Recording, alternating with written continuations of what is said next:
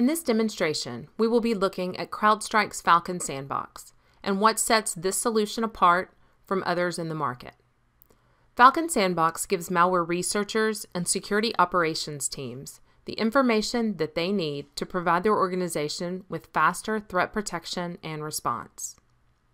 Before we begin, let's consider the life of a malware researcher. They are highly knowledgeable, technical resources with a very specialized skill set. They are also very busy people today, given there is no shortage of malware, breaches, and news coverage. Here, you see a diagram of their key objectives, and you quickly realize that a single sample could take days of complex research using manual processes, multiple tools, and various interfaces. Today, we are going to look at 3 different situations and see how the Falcon Sandbox solution can make their lives easier. To begin, we are going to do a side-by-side comparison with a competitor. We will first upload a sample to Cuckoo and submit it for analysis. While that is running, we will upload the exact same file to Falcon Sandbox so that we can compare the results. We want to understand how Crowdstrike's anti-evasion techniques and hybrid analysis compare to other vendors. First, from Cuckoo, the report indicates signs of malicious behavior, but with a score of 2.8 out of 10. We see the standard file details and hash values. As we scroll down, we see the signatures area, with some indications, but very little useful information. There are notes that the file installed itself for autorun and is seen as malicious by 50 antivirus providers. When we contrast that with Falcon Sandbox, we see a clear difference right away. CrowdStrike finds the file malicious with a 100 of 100 score. We see that the risks associated with the file include remote access, spyware, persistence, fingerprinting, and network activity. The MITRE ATT&CKS section shows us how the discovered indicators link to the different attack tactics and techniques. In the Sandbox report, those indicators are also broken down into categories. For this sample, 14 are reported to be malicious, including anti-detection techniques and spawned processes. There are also 19 suspicious indicators, including the fact that the sample contains strings that could be used as part of an injection method. As we scroll down, we see additional information on the file details and behaviors, including a process tree. Using the exact same sample, Falcon Sandbox was able to provide a complete risk assessment with detailed analysis and reporting thanks to its advanced anti-evasion techniques. While the first example focused on the initial phases of investigation, let's now look at the importance of customization options, as well as looking deeper into the behaviors and indicators of compromise. The next sample was given to us by the endpoint security team for analysis. Our first step was to submit it to the Sandbox, but the results are not what we expected. There is only one malicious indicator, and as we scroll down further, we do not see any useful results in the process tree or network analysis.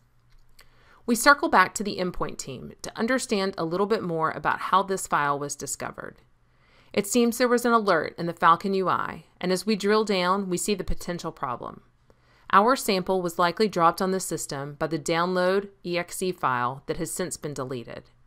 Here, we can see that our sample was run using an additional parameter. We can use that information and try again. From the Sandbox UI, we can elect to resubmit the file and add this parameter to help ensure the malware fully detonates. Now we see a more complete picture. There are additional malicious indicators, including malicious sites, unusual use of network protocols, and cryptography strings. Lastly, the process tree shows us more about the actions taken by the sample.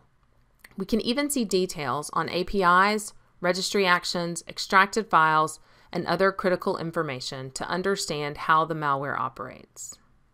All of this is possible thanks to hybrid analysis and the Falcon Sandbox's ability to support customizations like a required parameter. We have seen how Falcon Sandbox uses anti-evasion techniques and customization options to ensure greater success executing and analyzing malware. We have looked at the level of detail in the risk assessment and the behavior analysis. Now we can understand how those help improve our overall security posture. Let's use the report from our last investigation. Thanks to Crowdstrike's intelligence integration, Falcon Sandbox was able to link this malware to the bad actor Goblin Panda. Directly from the Sandbox UI, we can open an intel report to learn more about that actor and this specific campaign. For even more detail, we can access the full actor profile. There, we have actionable data, including frequently targeted industries and commonly used CVEs. We can share those with our patch management team to ensure our systems are protected against Goblin Panda's approach. As we look back to the Sandbox UI, we see a few final pieces of information to help us close out this investigation. First is Crowdstrike's Malquery integration.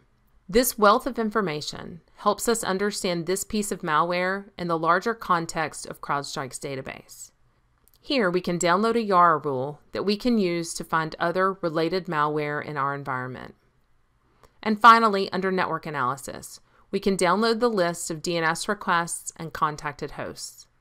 These can be used by the firewall and IPS teams to further ensure that our systems are prohibited from communicating with Goblin Panda. As you can see, Falcon Sandbox gives malware researchers and security operations teams safe, complete malware analysis, as well as all of the information needed to provide their organization with faster threat protection and response.